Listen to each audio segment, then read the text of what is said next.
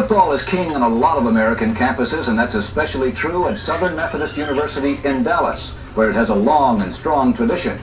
But critics say there's another long-standing SMU tradition, one of cheating in the recruitment of high school football stars. Shady recruiting practices were common in college football in the early 80s. But it was Dickerson's old school that got caught and made an example of. People blamed us like it was our fault, like we did it, we were still there. I'm like, I was in the pros when they got stuff, and I was long gone. I mean, yeah, and you know, it really bothered me for a long time. We went to SMU and loved going to SMU. There were some knuckleheads that were allowed to go to SMU afterwards, and that's the reason for the death penalty. Dickerson's NFL legend would far outweigh the scandal that surrounded him as a Mustang. And it all started with a rookie season for the record books in 1983.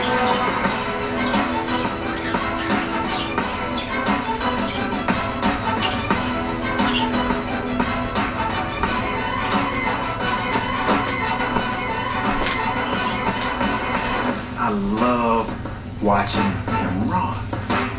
It looked like he never really got hit hard at all. I used to watch him run off tackle, and if the shoulders would come back and the head would come out, he'd go, oh baby, you know, here he goes. People think that I ran high. I only ran high when I got an open field. If I came through the line of scrimmage, my shoulders were down. So if you came up to hit me, you better bring it. I wasn't an Earl Campbell type, but I wasn't easy to tackle. He just looked like no other. Just to watch him with the glasses and the goggles and the curl coming out of his helmet. Nice Jerry curl. Only his had a little bit too much. He had too much Jerry in it. A little too much Jerry. I'd hate to be the maid that had to make up his bed. Oh, my goodness. He was styling, man. I took some of his sunglasses. Aviator with the gradient color thing happening. Got the Jerry curl. That's where I got my Jerry curl from. And he put these goggles on and it looked like Poindexter. The goggles were a necessity. I had to have them. I'm blind as a bat. There's a prescription in those goggles that's so bad that if you put those goggles on, you could put your hand in front of your face, and I guarantee you couldn't see your hands. I hated the goggles, don't get me wrong, but I felt naked without them. Like almost like playing without a helmet. No one looked like the rookie from SMU, from head to toe. He got every pad on he could get. You know, he'd go around the line and say, "Ooh, that's a good pad. Let me have that." You go through all the different pads you put on and why that you think a guy like yourself wouldn't wear any. Well, all right, first of all, I started with my knee pads, you know, very thick knee pads. My thigh pads aren't that big. Then my hip pads, they're a little different from everyone else. They come above my ribs, so I can have my ribs protected. And then I wear a flak jacket, you know, give me extra protection up here. Then I have my pads, 2 sponges on each shoulder. Then I wear my neck roll, and my goggles, and my mouthpiece, which goes around my lips. I don't know how you ran so fast with all that stuff on. I saw you running down the field against the Jets. I said, nobody's going to catch you.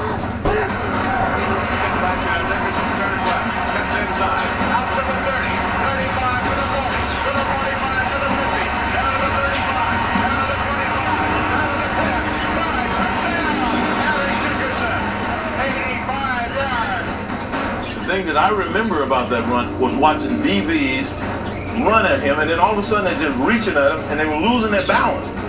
It was like they weren't concerned about catching him anymore. It was like, how do I keep from falling down here?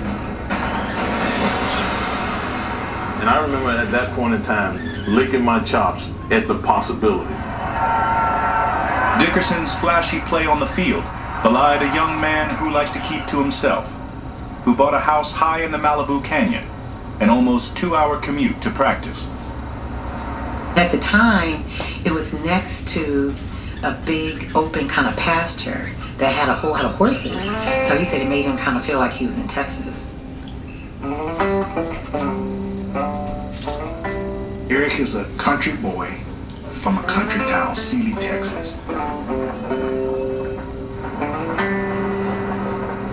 Sealy is like this big, and you can like get around Sealy in like 5 minutes.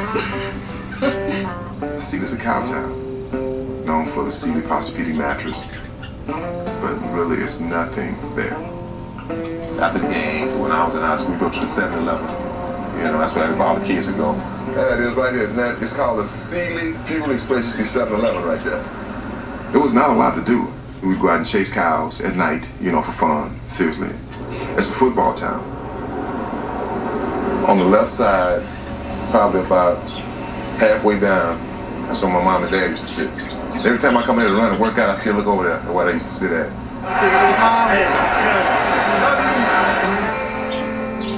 At heart, Dickerson was a mama's boy, even though the woman who raised him wasn't his biological mother. My situation is that I was legally adopted from inside of my family. My mother, Viola, she was really my great aunt. Everybody knew us as Aunt Red. And her husband was my dad, Gary Dickerson. My real mother lived right next door, Helen. They told me that was my sister, so I always thought she was my sister. But my parents had a big impact. My dad was a good man. And I always say if I could be half the man my dad is, I'd be a good man. I can still see him sitting right here. He'd come out here before the games and sit here and read his Bible. He wasn't a sports guy. I mean, he wanted me to do well at it. That's one thing he said. His saying to me, and I remember this saying like it was yesterday. All you do what you might. Things done by halves are never done right. So he said, if you're going to do it 100%. And I try to play it 100%. Dickerson had the greatest rookie season a running back has ever had, rushing for 1,808 yards and 18 touchdowns. He set his sights on an even bigger record in 1984.